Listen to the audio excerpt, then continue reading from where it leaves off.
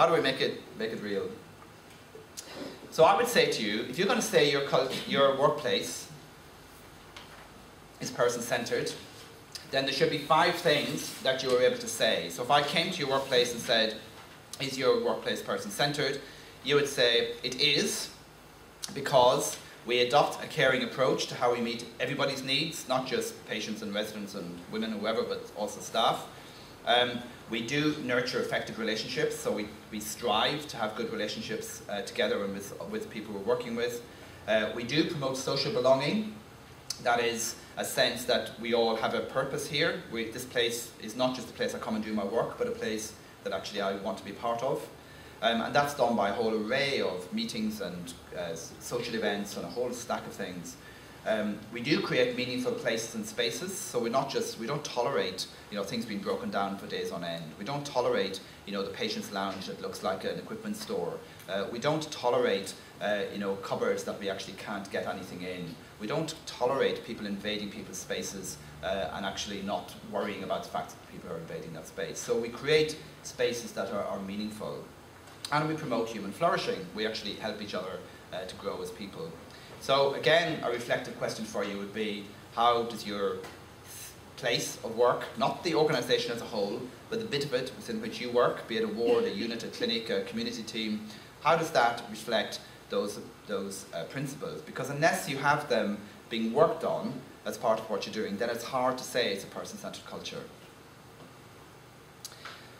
So flourishing is that we are challenged, we connect with each other, our autonomy is respected, and that we're able to use this wonderful phrase called our valued competencies.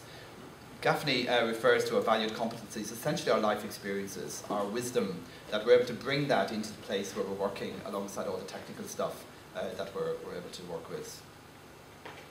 I've said about person-centered outcomes.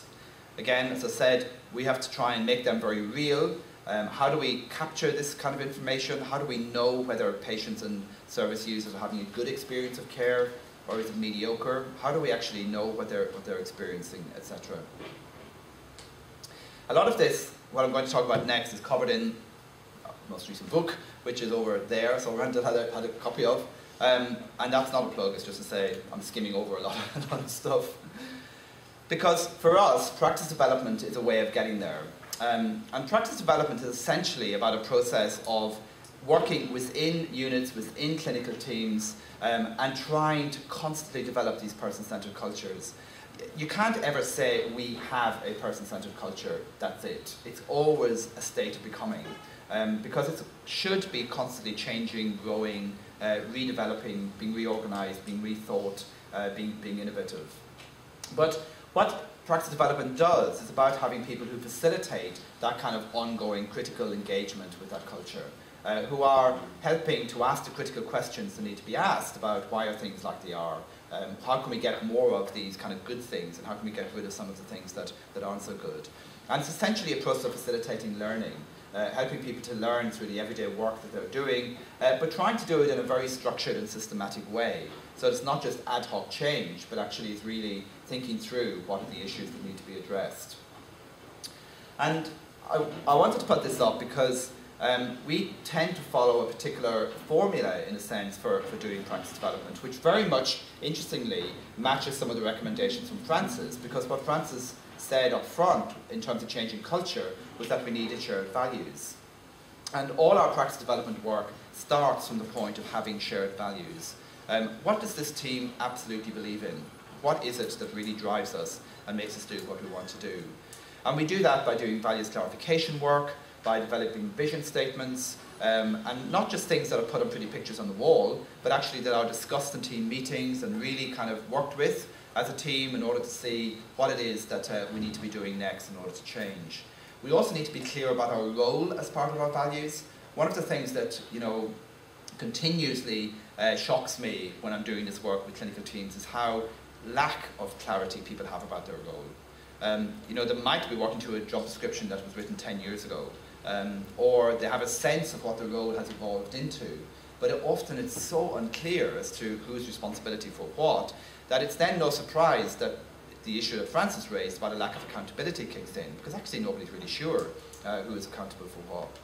And we need to be able to engage creatively. And again, that's where some of the creative arts stuff kicks in. So we spend a lot of time, and I would say to you, if you're trying to look at changing your culture, to spend a lot of time looking at the values that you share. What are they? Are they explicit doing this kind of work? When you've got them, they act as a kind of a benchmark, because that's essentially what you're espousing. You're saying, this is what we believe in, what we're passionate about, and how we want to be. The next question is then, well, if that's what you're espousing, what's it like now? Is it that much of a gap, or is it that much of a gap? Where are we actually at? What's the reality of what we're at? And that's when we move into kind of assessing our context by doing observations, by doing reflective conversations, by doing patient stories, by collecting routine audit data that's collected, which is really valuable information. It gives us lots of data, as again Francis showed, by looking at leadership. All of those things give us a picture of the now compared to what we're visioning. Does that make sense to you? And so it becomes a very hands-on, practical, sometimes fun process in terms of actually unpicking what's going on in our setting. So then we say, well, that's where we're at, and that's where we want to be. How do we get there? And our approach is facilitated active learning. Not saying people go away and do X, Y, Z project, but actually really engaging in learning activities in work that make people look differently at how they're practicing every day. 15 minutes, for example, of taking a care assistant in a residential unit out of the routine of care and just observing is so powerful. You see things that you can't believe you've missed every day of the week. And just by stopping and intentionally looking, you suddenly see things that you can't imagine were actually happening before. So all of those kind of things. And using a lot of action learning, clinical supervision, critical companionship, all of those processes that help us, to make this journey along the way, but also doing some hard change things, depending on what it is you want to change, be it meal times, handovers, infection control things, in the middle of all of that. But what I want to say to you is that if you just focus on changing things like meal times, handovers, infection control, drug administration, whatever it is, you will spend your life changing those things unless you do the culture change stuff as well.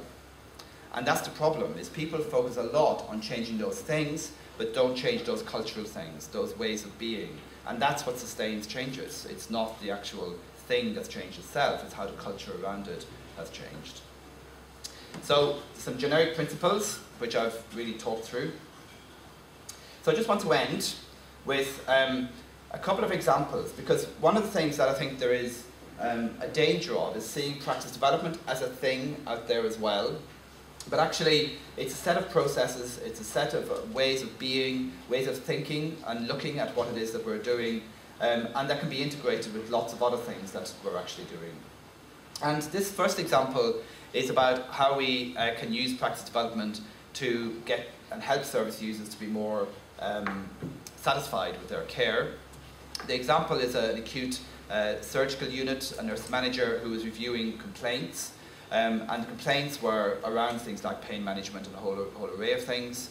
And what she identified was that essentially it came down to inconsistent care decisions. So, different people making different decisions but not being consistent in the way they were actually making them. She did local evaluation, which was observations of practice. She did some case reviews. She sat in some rounds. She observed handovers.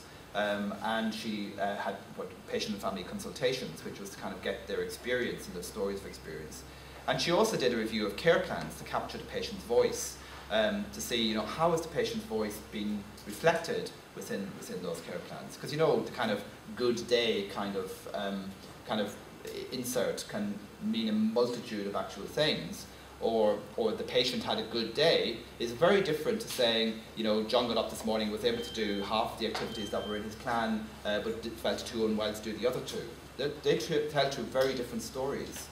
And then she instigated a whole practice development program, which was around consistency among multidisciplinary decision making.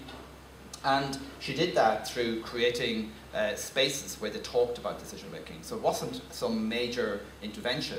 She created 1 hour a week where the multidisciplinary team came together to review various decisions and look at how they were being consistent or inconsistent in what they were doing.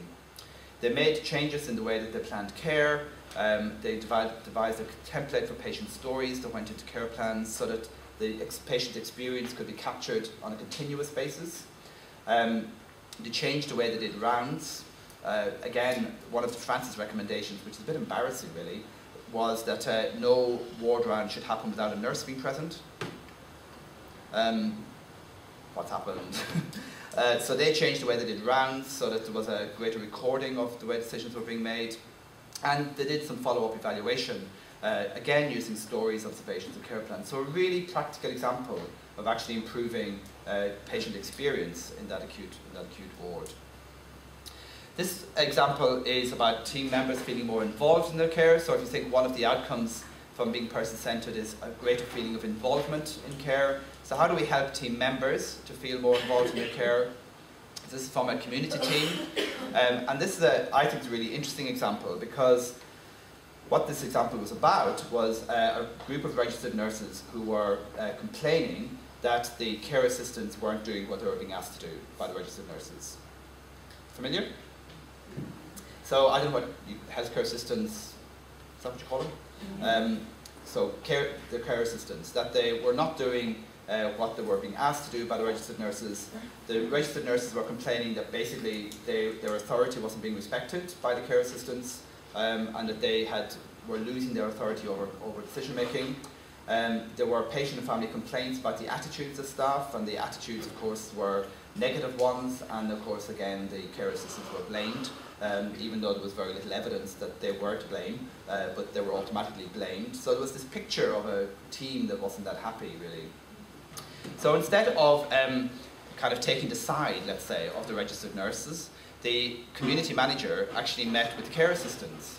And she did one of the kind of well-worn tools in practice developments, which is claims, concerns and issues. So what are the positive things you can say about this team? What are your concerns? Or what are the questions you have about how we work? And what she found was, hey, eureka, was actually the care assistants felt disengaged, disenfranchised from decision making. So they weren't part of the team, they were given stuff to do, but they weren't involved in decision making. So how could you expect them to kind of respect the fact that they were being disenfranchised?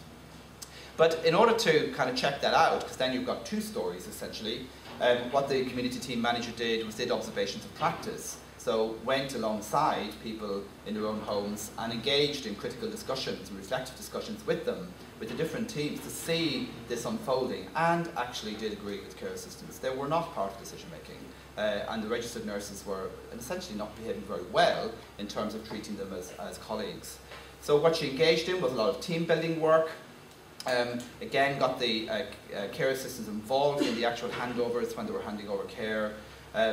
This issue about consistent assignment, which is continuity of care, so that they weren't just jumping from one client to the next, but they had consistency with the different clients in the area they were working in, that they participated in care planning, and some role clarification, as well as leadership development for the registered nurses, because clearly that was necessary as well.